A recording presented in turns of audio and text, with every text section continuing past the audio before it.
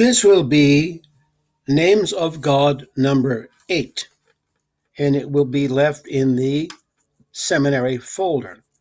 Now, we were in the Dake Bible before when we got much of his opinion about Melchizedek. Then what he says in that section, if you look at it carefully, what he says there is that it is very important to go to the place where you can find Melchizedek, the thoughts of he is a type of Christ. Now that's the page he says to go to next. So I'm going to that page, which is in the Dake Bibles on page 96. And it says here, Melchizedek, type, sevenfold type of Christ. And that's in the same verses we were before. And what he writes here is genealogy. He says, go to Hebrews 3 and 6 with Micah 5:2. Sacrifice in verse 14, 18 with Luke 22, 14 to 30. Endless priesthood, Psalm 19 with Hebrews 5:10, 6:20, 7:3, 17:21, and 22 to 28. King priest, Hebrews 7 with Zechariah 6, 12 and 13.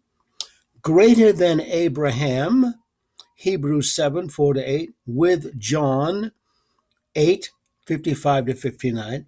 King of righteousness, Hebrews 7, 2, with 1 Corinthians 1, 30, and Hebrews 1, 8.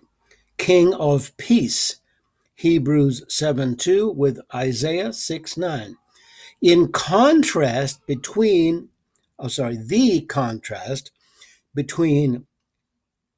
Melchizedek and the Aaronic priesthood is the person, order, and duration. In his sacrificial work, Christ followed the Aaronic, which was merely a shadow of his sacrifice. See Hebrews 8, 1 to 10 and 19. So, in other words, the important point in there is you see what Dake makes of it as how close Melchizedek is to a type of Christ. Now, whether he is Christ or not in his pre-incarnate form is not answered directly, but he does say at the end, though, that in the sacrificial work, Christ followed the Aaronic, which was merely a shadow of his sacrifice. So he doesn't say Christ follows Melchizedek here, does he? He says it's the Aaronite prophecy, which was in part of this as well.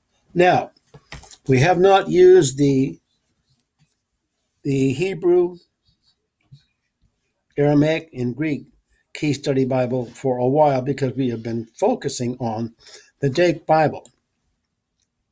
And if you go, though, to that particular chapter in Genesis and Melchizedek, and go to that, and it has at the very top of that page in the Key Hebrew, Aramaic, Greek Study Bible, it says right there, Melchizedek blesses Abraham. Now, what you see in this Bible, if you look very carefully, which I am doing now, I am looking very carefully, and what do I see? A little key on verse 18. When you see a key, it's right next to the word Melchizedek.